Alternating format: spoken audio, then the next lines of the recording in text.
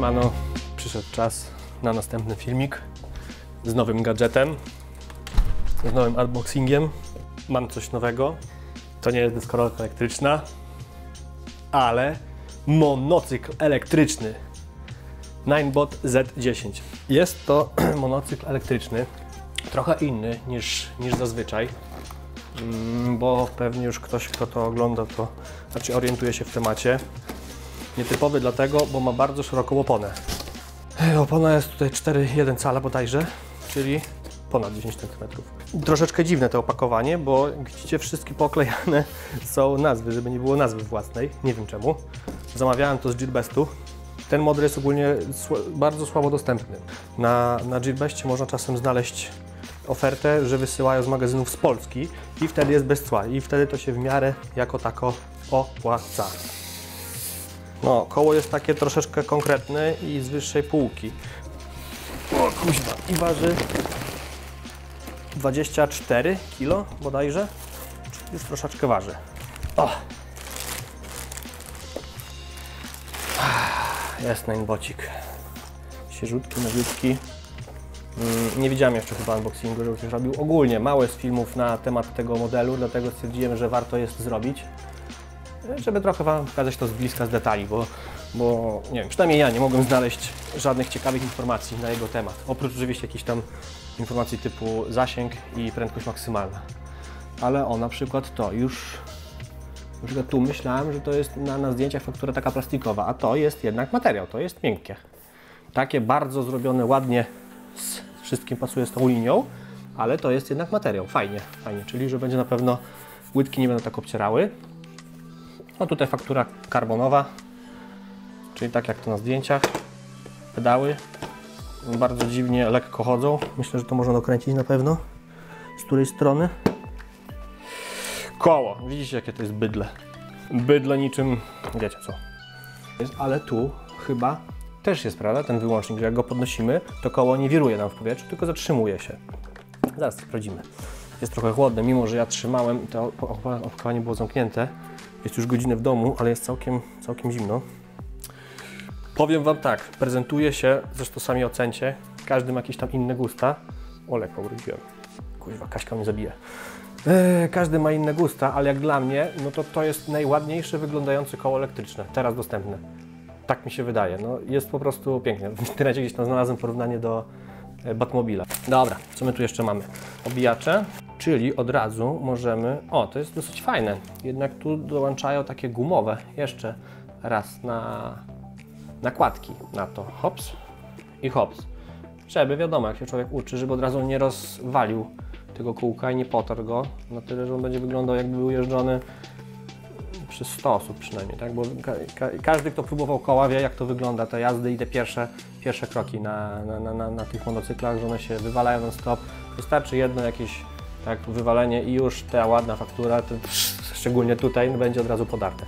To jest akurat fajne, że dodatkowe te dają, nie trzeba oklejać tymi gównianymi takimi piankami, jak to wszyscy oklejają, ale to wygląda po prostu tragicznie i obleśnie, tak?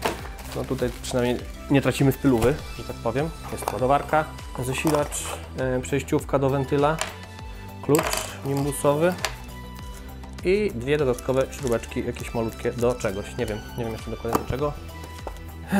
Podłączenie, jak jeździć, żeby się nie zabić od razu. Instrukcja obsługi, po chińsku. Niestety nic nawet po angielskiemu nie ma.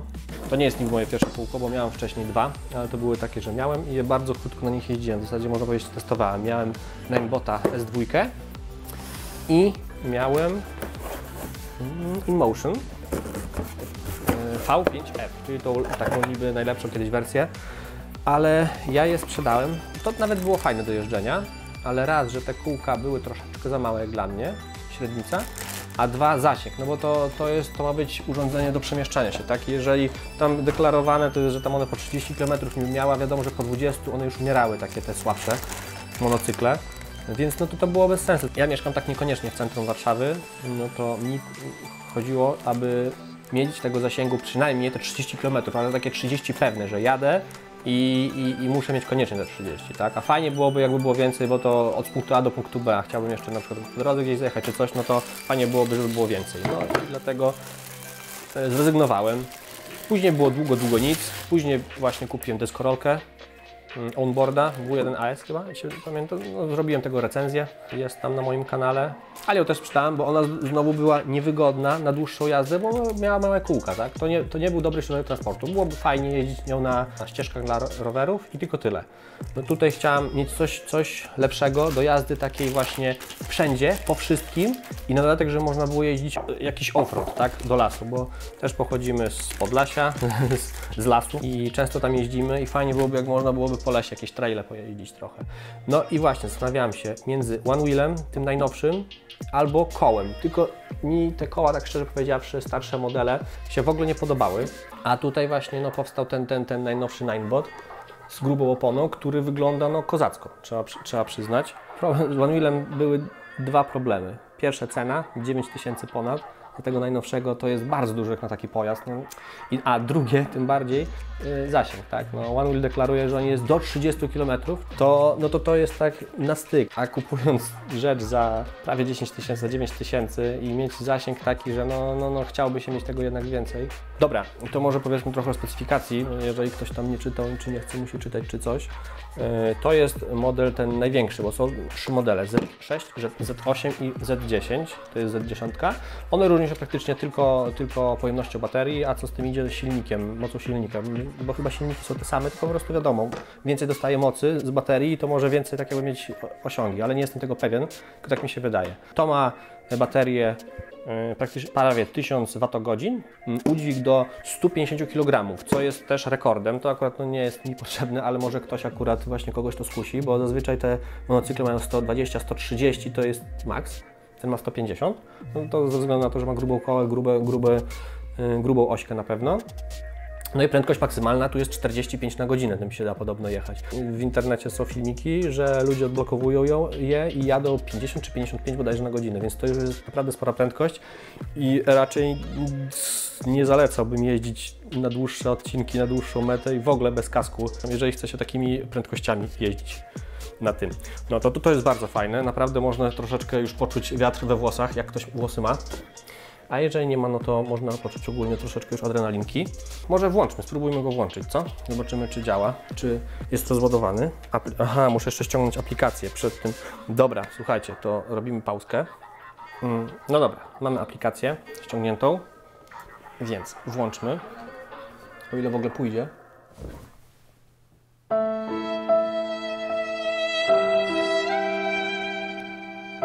No nie poszło.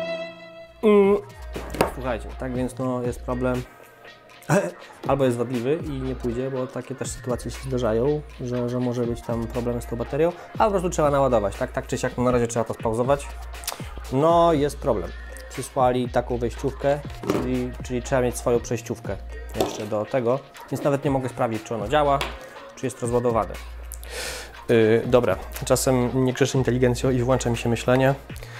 Przecież taka sama wtyczka może iść od komputera albo od monitora. Znaczy chyba taka sama. Wtyczka jest taka sama, ale kabel może być delikatnie troszeczkę inny, ale to też nie jest jakiś najcieńszy kabel, tak więc nie powinno być jakiegoś większego problemu. Tak więc dobra, przetestujmy, czy to działa w ogóle. Dobra, na ładowarce jest światełko, tak więc przynajmniej ładowarka działa. Będą werble, bo tak, albo jest rozładowane, co troszeczkę jest dziwne, albo po prostu nie działa i trzeba będzie pewnie odsyłać, bo też tak bywa, że jakoś nie może załapać tego pierwszego, że trzeba po prostu je rozebrać, odpiąć baterię i podpiąć ją z powrotem i dopiero wtedy złapuje. Tak więc werble.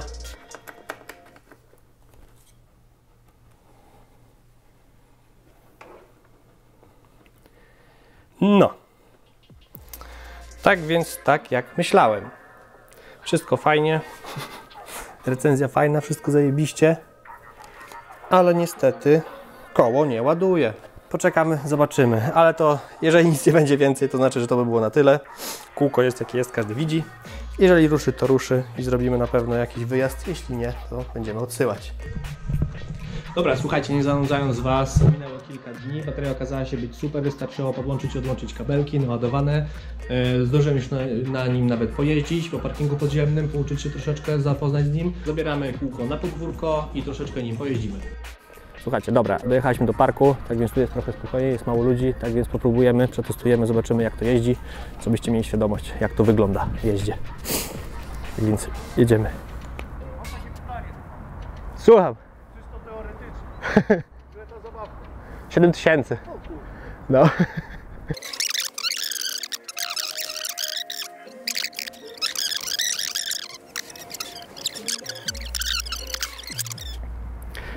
Dobra, jak widzieliście, nie zdążyliśmy wyjechać, a już był pierwszy zainteresowany.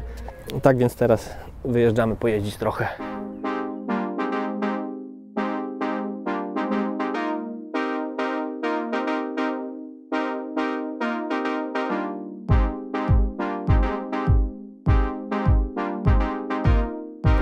Powiem wam, że trochę piździ i trochę zimno, ale dobra, jedziemy na razie.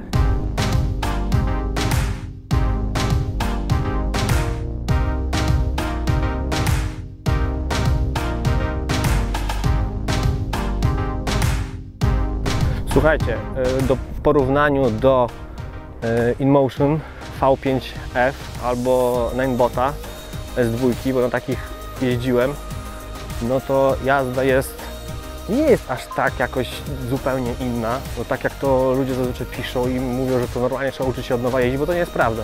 Nie wiem, w zasadzie ja sporo jeżdżę na snowboardzie, na motorze, na takie różne rzeczy, to może mi jest troszeczkę prościej z tym balansem, ale nie uważam, że trzeba byłoby tak totalnie od nowa uczyć się nim jeździć. Jak dla mnie, szczerze, to na takiej większej oponie się o wiele przyjemniej jeździ, bo można między innymi carvingować, czyli na przykład tak jak samo na nartach, jak można sobie carvingować praktycznie przenosząc ciężar ciała z lewej na prawą, to tak samo tutaj. Na tych mniejszych kółkach to tak raczej nie powiedziałbym. Nie wiem, czy to ze względu na prędkość, bo wiadomo, przy mniejszych kółkach to jest też mniejsza prędkość, to nie można się tak wykładać, ale tutaj, jak już trochę przyciśniesz, no to powiem wam, że jest naprawdę fajnie.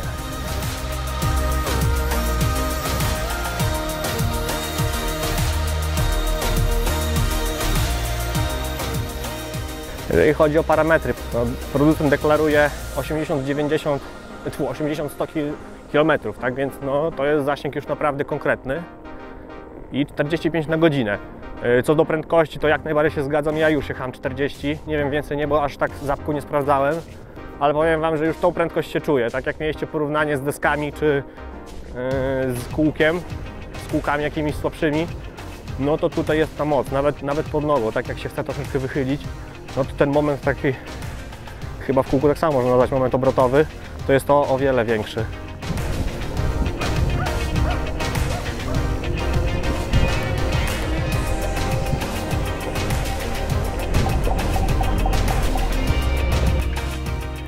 Powiem wam, że z tego wszystkiego to najbardziej nawala mi kondycha. Normalnie czuję, jak bolą mnie uda i łydki. Trochę można, powiem wam szczerze, się zmęczyć. Jeżeli chodzi o sam wysiłek, bo tak jak na wcześniejszych, naprawdę, no nie pamiętam na tych wcześniejszych kółkach na InMotion czy na Ninebocie S2, nie czułem w ogóle zmęczenia ani bólu na nogach, to tutaj po prostu jeżdżąc czuję zmęczenie takie porównując do jazdy na snowboardzie, czyli naprawdę nogi są obciążone, ze względu na to na pewno, że troszeczkę się stoi niżej i się carvinguje, tak? A to jest przyjemne, to kwestia przyzwyczajenia i ma się taki darmowy trening, można powiedzieć nóg. Nie jakiś tam mięśniowy, ale wydajnościowy na pewno. Pogoda jest bardzo brzydka, zepsuła się troszeczkę, jest pochmurno i strasznie wietrznie. Jest naprawdę, więc jak tu się jedzie już te ponad 30 na godzinę, to jest zimno, piździ i się troszeczkę nie chce jeździć. Kółko jakie jest, każdy widzi. Jest naprawdę fajne, no te koło robi robotę, można powiedzieć. Cenowo wiadomo, że to nie jest najtańsza zabawka, kosztuje około 7-8 tysięcy w zależności gdzie się patrzy, ale największy problem jest to, że on tak naprawdę nie jest teraz chyba, jak dobrze się orientuję, nigdzie dostępny w Polsce, bo było na tych chińskich stronach jeszcze do niedawna, a teraz jest napisane, że wysyłka jest niemożliwa, tak więc raczej ciężko będzie z jego dostaniem. No cenowo właśnie porównywalny jest do tego Kingsonga 18XL, ale to nie wiem, jeżeli patrząc na design, no to chyba nie ma porównania. W sumie kwestia gustu, może komuś się podoba Kingsong bardziej. No ale ja na pewno za taką kwotę nie kupiłbym zwykłego monocykla. ze względu na kółko. Oho, deszcz zaczyna padać. Dobra, to spadamy do domu i to w trybie natychmiastowym, nie chcę go zamoczyć. Tak więc spadamy do domu, póki ja nie raszu jeszcze się nie wywaliłem.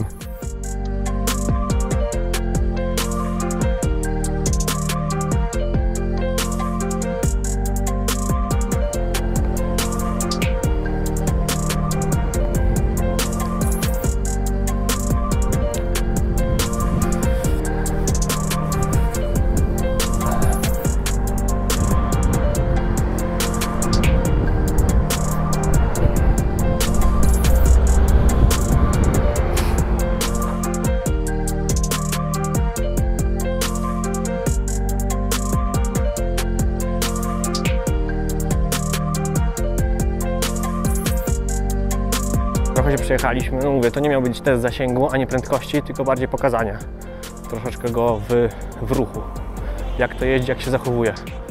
Moglibyście zobaczyć na pewno na filmie, będzie to widoczne, takie kołysanie się koła z jedną z drugą. To jest kwestia dobrania ciśnienia w oponie, no i drugie oswojenia z kółkiem. No ja jeżdżę tak naprawdę nim drugi raz, wsiadę na niego, nie, trzeci. To też jest troszeczkę tak, że im bardziej będziecie na nim pewnie się czuli, tym to będzie płynniej Wam wszystko szło.